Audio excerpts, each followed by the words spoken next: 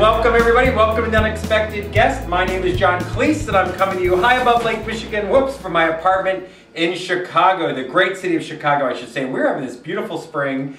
Today is a lovely warm day that has no bearing on what we're going to make today, however, because we're going to make stuffed peppers. And I don't actually know why people have stopped making stuffed peppers, but they are delicious, and I brought down the calories.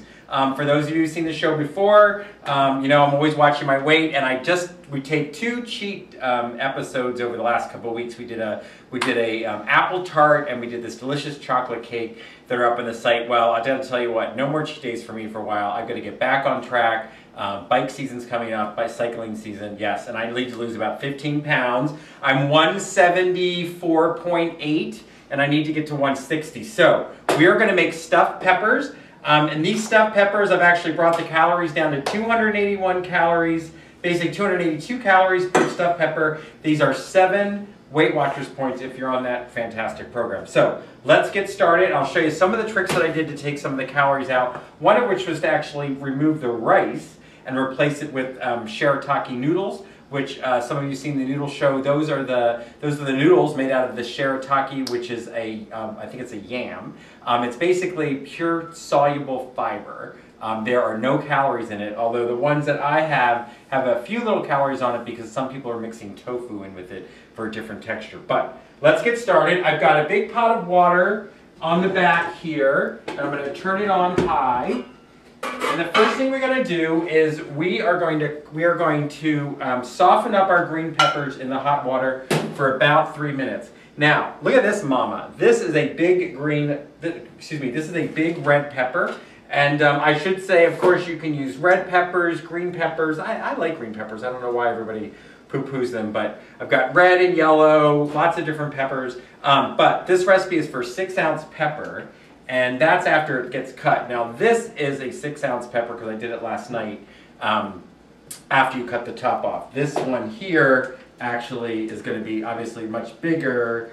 Before I take the top off, it is, whoa, that's 14 ounces. So that is not good because we only want a 6-ounce pepper for this recipe, which is 4, 8, 12, 16, about 30. I can't do it. 132 divided by 4. What is that, Kevin?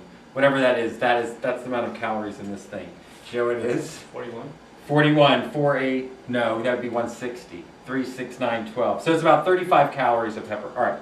So I'm going to cut the top off of this. Oh, I'm going to move some stuff here. Look at this really nice, a friend of mine made this when I lived on Martha's Vineyard, and I use it to hold all my garlic on top of the refrigerator, which is nice when I've got it out of my way. Okay, so here we go. Anyway, I digress. All right, so here we go. We're going to take the top off and scoop out some of the membrane. And by the membrane, I just mean the seeds. And then you just want to take out some of the rib joint. Okay, so there's one. We're going to do this recipe for 4 peppers. You could chop this up and use that back in the pepper. And you know what? I think I'm going to throw that in the water. We are going to do something like that. Why don't we do 2 of these lovely red peppers. Again, I'm going to take the membrane out.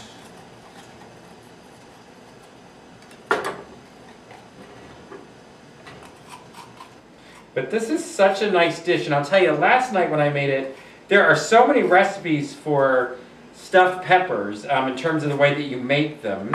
Some people don't pre-boil them, although that seems to be what a lot of people are doing now. The amount of people that ground their beef or whatever, I'm using ground turkey for this one. And I did saute it up last night. I did saute it, but when you saute it, it didn't quite stick. You know, it didn't quite congeal together when I took it out of the, I'm going to do a green pepper, our friendly green pepper, why not? When I took it out of the pan last night after it was cooked. So today we're going to cook it a little bit longer, and I'm not going to brown the turkey. I'm actually going to put the turkey in raw, but I have an instant read thermometer, so I'll be able to know exactly when that temperature is done. Okay, so That's fine. So I've got 2 of these great orange peppers. Oh, is that yellow? Oh, look at that. All right, forget it. I didn't realize I had the yellow ones. Why did I do that? Anyway, so now I'm just going to stick these into a hot boiling pot for 3 minutes total.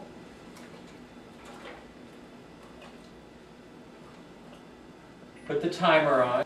I just turn these on the side a little bit so they're all covered. I make sure that there's water inside the pepper.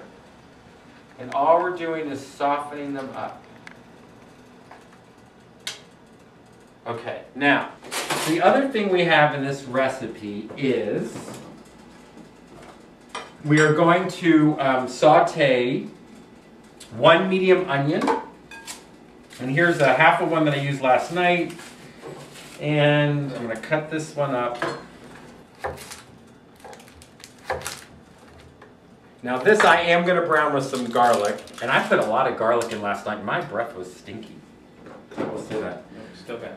And my breath is not still stinky, thank you very much. But thankfully I sleep alone, so it didn't matter. Okay, I'm going to cut this one in half, and I'm going to cut a little bit more. All right? And we're going to call that a medium onion. That's my medium onion. Okay. And you definitely want this to be soft. Even the ones, now this is interesting, even the recipes that have you pre-cook the meat,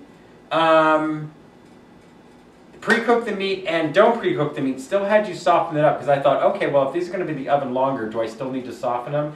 And it was yes. Even the ones that had you put the meat in raw still softened the green pepper. So we're going to cut our onion. We're going to dice this. And so for those of you that are new to cooking, always have a rag nearby.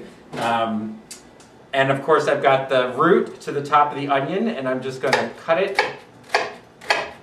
I'm cutting it against the 90 degrees to the circle of the onion. And I'm going to do this one too, so you can see I'm cutting basically with the ribs the other way. And then when you cut it down, it's instantly chopped, and you don't have to worry about doing much with it. Okay, that's my buzzer. I'm going to leave it on for 1 more minute. Timer 100 timer. Because I've mastered that microwave now. Mastering the microwave. We should do a whole show on that for seniors. You know, it really is a good way to cook, don't you think, Jeff? Oh, can I just show you something? So I'm trying to lose 20 pounds. Look what Kevin made me make for him. He has a little pile of chocolate chip cookies that he's got here on the set just to tease me. But Kevin's going to try to lose 20 pounds too with me.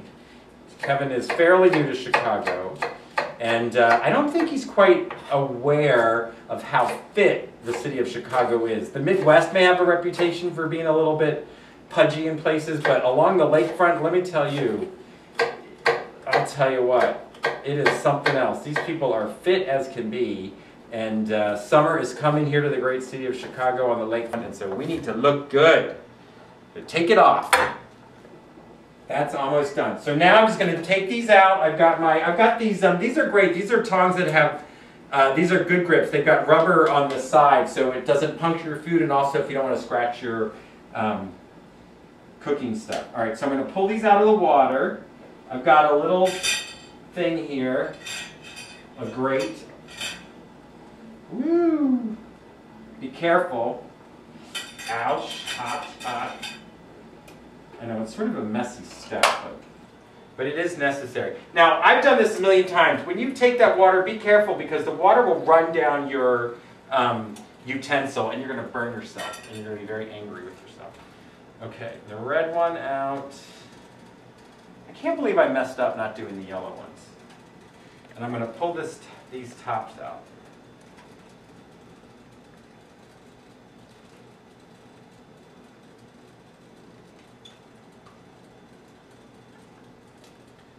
Okay, that is done.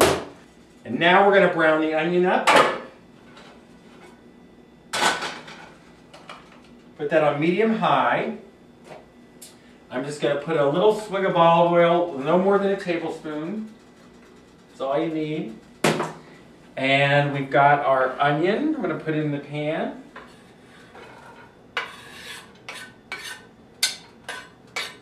And we're going to do 3 cloves of garlic. Where's my garlic? Oh, here it is. Look, in my beautiful tray. And you know what? You can put any spices or anything you want in these stuffed peppers. I'm just showing you one way to do it. I was coming up with lots of different ways. All right.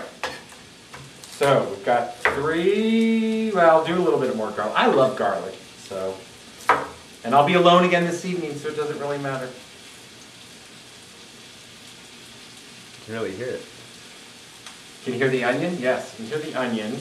So let's do one more little piece of it. And again, I just take my knife and I press down on the garlic and it comes out of its little casing. And I have this excellent garlic press that I love because you put the garlic in, you push it, and then you squeeze it out, and then it's got these little ridges.